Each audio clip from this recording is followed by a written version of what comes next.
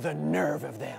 Piqué and Shakira are flaunting their wealth in the middle of New York, in a land of Beyoncé and Jay-Z. Be careful with your provocation, you two. Beyoncé and Jay-Z aren't Real Madrid fans.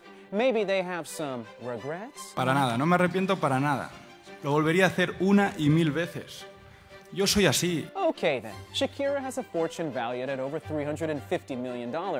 As for Piqué, he bought the Davis Cup for 25 years and plans on investing over $3 billion into the tournament with his company Cosmos. So, all these figures raise a question. Are Piqué and Shakira the richest A-list couple in the whole entire world?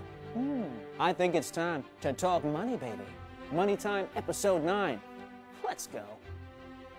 Okay, I'm going to ruin the suspense. The richest member of the couple out of Piqué and Shakira, according to available figures, is Shakira. Singer, dancer, actor, producer, business owner, and I could go on. In 2018, Sony's figures reveal she sold over 70 million albums, a number that makes her the Latin artist that sold the most albums in history. She did the song for the 2010 World Cup. She performed at the Super Bowl. She sang during the closing ceremony at the 2014 World Cup. She's also appeared in several commercials. And to finish off her long and beautiful resume, she earned $12 million for being a judge and coach on The Voice.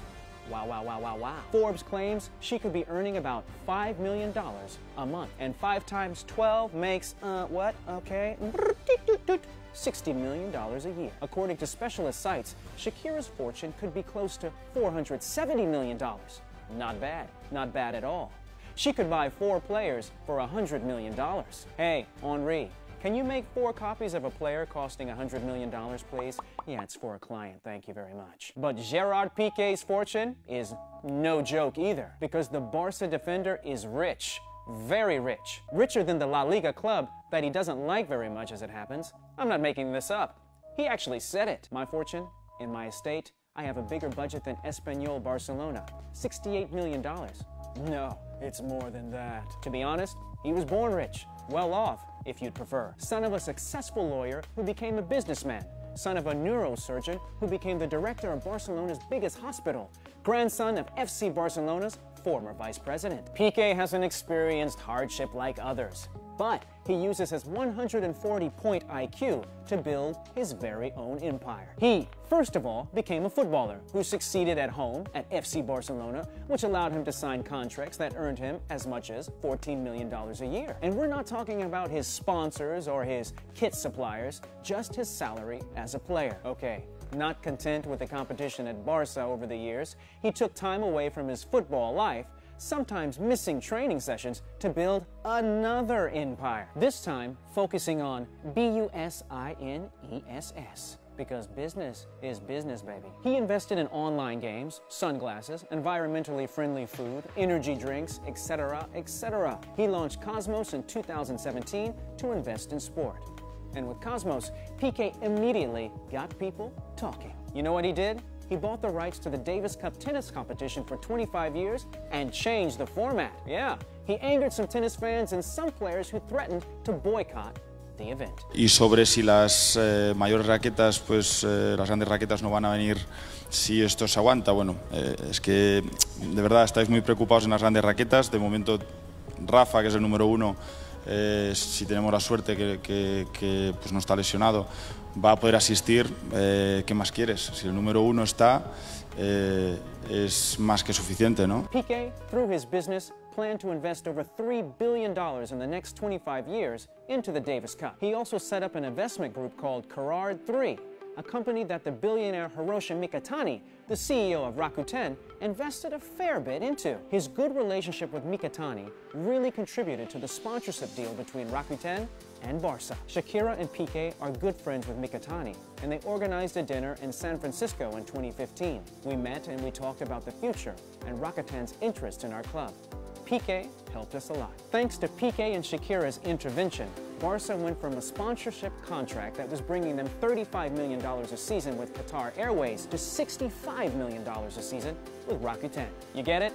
Piqué is a good businessman. By combining a range of interests, we believe he earns around $59 million a year. This is an estimation, though. I just want to make that clear. So when you see the figures that Piqué's businesses are capable of investing in Shakira's fortune, you begin to wonder where the couple ranks among the richest couples on the planet. And don't pretend you're going to like this ranking.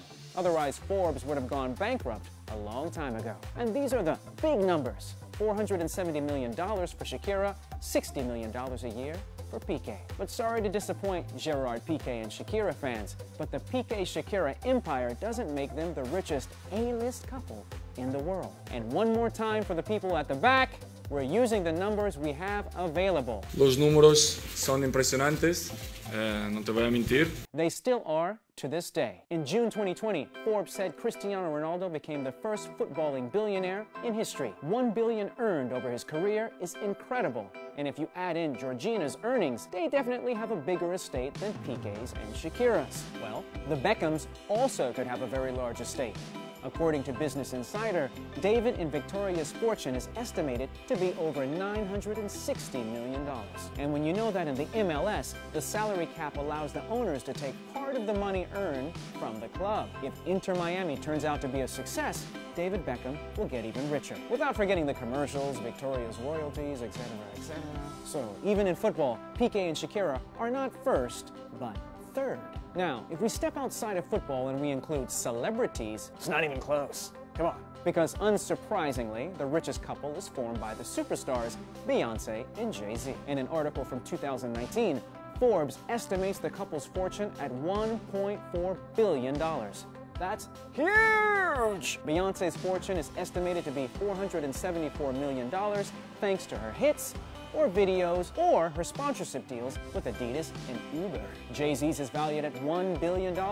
He's made his fortune thanks to rap and his record label, clothing brand, streaming platform Tidal, etc., etc.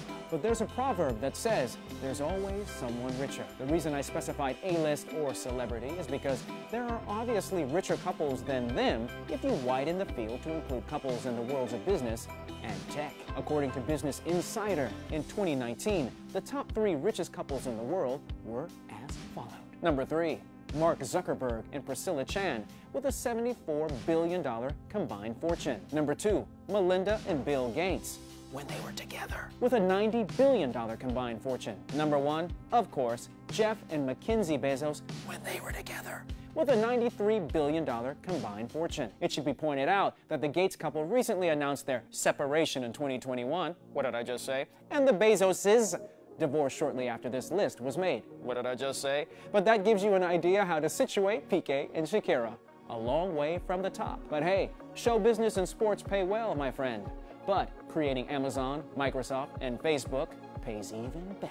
As a final reminder, all the numbers quoted here are estimations coming from specialized media, not exact figures counted to the very last dime. There you have it, friends. That's all you need to know about Piqué and Shakira's empire. Money Time Episode 9 is done. See you soon for Episode 10.